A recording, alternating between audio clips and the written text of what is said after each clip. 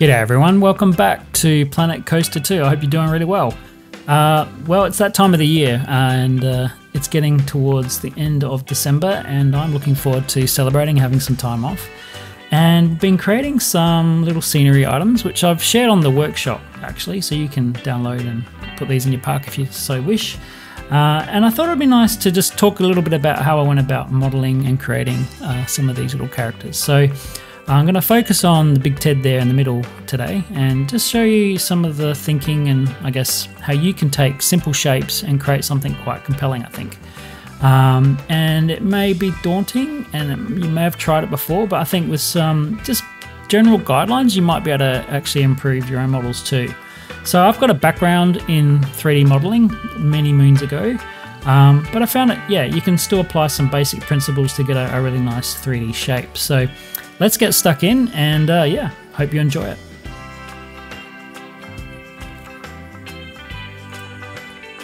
Okay, so here's Big Ted and he is nicely stuffed, and I think that's to our advantage here is that we can overlap these basic scenery shapes, the spheres and the half eggs, the M&M type shapes, to create, I guess, pillows of fabric that overlap and create these sort of seam lines. And that's probably the real challenge here, is to find the right placement for those. So if I deconstruct poor Ted here, I'll just undo what we did to show you the various shapes. You can see it's mostly spheres and egg shapes, half egg shapes, and we're just stitching those together in one sort of mesh. So the challenge is when you're placing shapes like that together is making it feel like they belong together, and that's combining them in the right way. If you just slap together, you know, a sphere with a sphere and don't consider the overlap, it's going to really look quite ugly. And I think that's probably the hardest part, is getting the placement correct. So yeah, we'll go into a speed build and I'll talk us through it. When you look back at the footage, it's always odd because there's so many stages where your character looks bad and that's okay, because I think it's a really good lesson in this, in that if you push through, you can get past some of these stages to get something that looks quite good.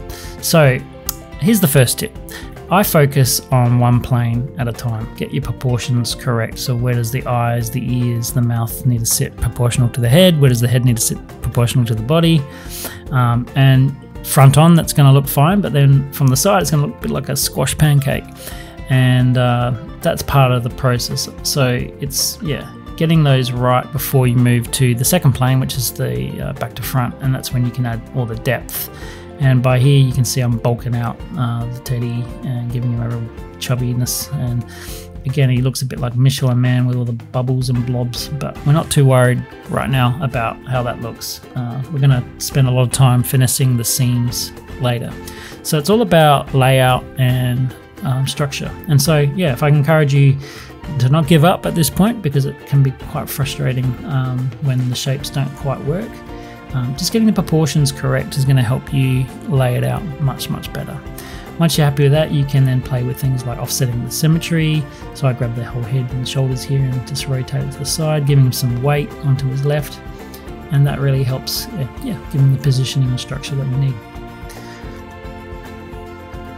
Once those basic structures are in place, that's when you can add your detail, and I think it goes a lot easier because you're working with the flow of what you've already created.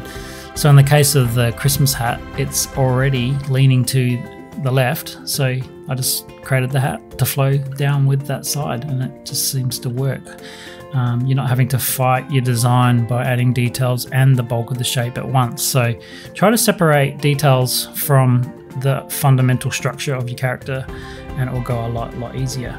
And then it's about fine-tuning. So yeah, sorry this footage is so fast, but you get the idea, where I saw I needed to create a definition in the mouth area and I wanted to play with the paw placement just to really give a leaning and accentuate the weight again. And so it's quite surprising. You've got basic egg shapes, so those sort of M&M type shape pieces, and when you push them together at just the right angle, you can get this sort of overlapping fold, which makes it feels like there's some flesh to it, like there's a fabric seam that overlaps. So yeah, it worked quite well in the end. just finishing up as well with the details, figuring out, okay, well the eye placement might look a bit more appealing further apart, you know. Some of those things you may not think about initially until you get the bulk of the structure in. But again, if I can say anything, working in the 2 planes really helps you get that initial sort of layout, and then it's about rethinking, relooking at it. And sometimes it helps just to walk away and reload the file and come back to it, because you just get a different perspective. When your head's in the game for like a couple of hours on a model, you can get a little bit lost and think, gosh, what am I doing wrong? But you walk away, come back, and wow, suddenly it looks good again, or you can see what the problem is straight away. And then adding the little details like the bollards for the eyes just really polished it off, gave it that much more appealing look and feel than those other pieces that I was using. And understanding the challenges of what your shapes can do and what scale you should be applying. It just comes with practice. I'm still figuring a lot of that out, but yeah, in the end we got there. So yeah, little sleeves just to tie it off, and here he is, all done. There we go. Thank you. I think I was really happy with how he turned out, to be honest. And the nice thing about the game is you can replicate and duplicate your pieces and make very quick variations. So dropping the bow, a couple of buttons, pulling the hat off, changing the fur color, and we've got another little guy, and just, you know, you can come in and grab components of your model and rotate to, you know, create more variations too. Maybe you can add it to an animation piece and get it swinging its head around or whatever you want to do. So very cool. And yeah, once you do that, maybe it's, you can take your basic shape and create other animals too, like maybe a rabbit or something. You can do a longer ear, but you've got your bulk done.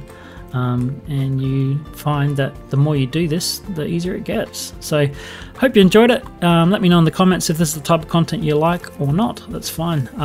Really keen to try different tips and tricks through Planet Coaster as we progress. It's been over a month now the game's out, and still loving it. Hopefully you are too. Take care everyone. Bye.